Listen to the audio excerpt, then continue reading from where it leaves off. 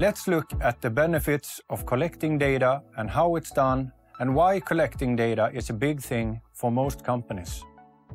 With the connected products comes the possibility to gather and analyze information from the devices.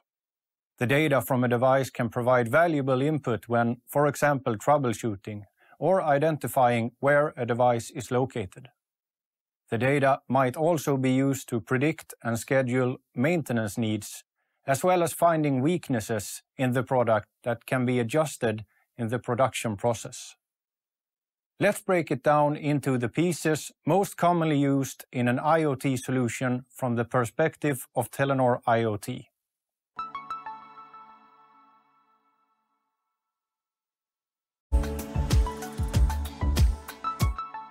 An IoT device can come in many shapes and forms, and the type of device used is most often dependent on the type of environment it's deployed in. The demands and requirements for a device in a vehicle is more likely to have to withstand vibration, dirt, and possibly contamination from engine fluids, whereas a device installed in something stationary, such as a freezer, only has to withstand cold temperatures. To this, we add sensors, which also varies depending on what the service or product is supposed to measure or provide. It can be everything from temperature, humidity, position, speed, to altitude, blood pressure, your pulse, or a trigger that a door is opened or closed. Almost anything can be measured or monitored and therefore used in an IoT solution. Now, this data must be transferred, so we need to add connectivity.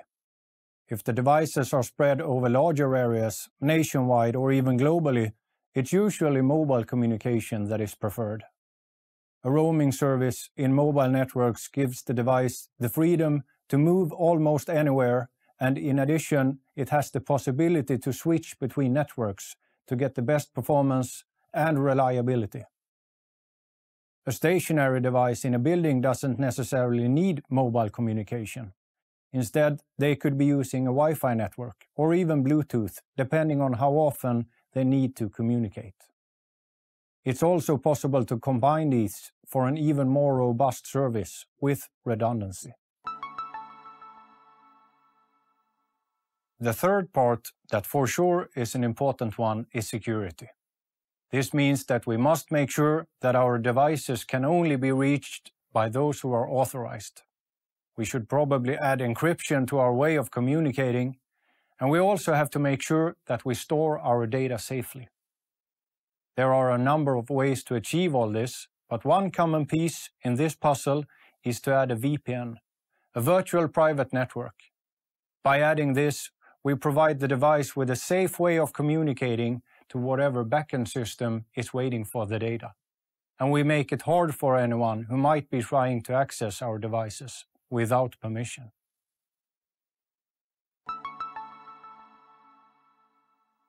All the data from our devices has arrived in the company backend system where it's stored and ready to be processed.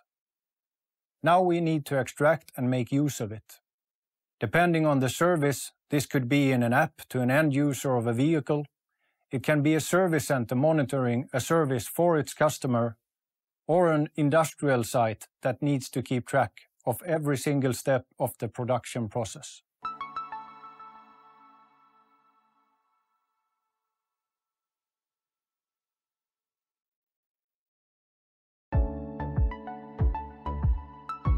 Thank you for attending this introductional course to IoT.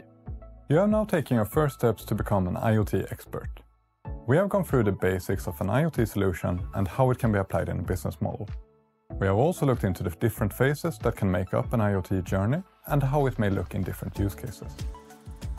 The opportunities to extract value from connected devices and data is unlimited, and more is still to come in the future. We hope that you have learned a few things about the concept that is IoT.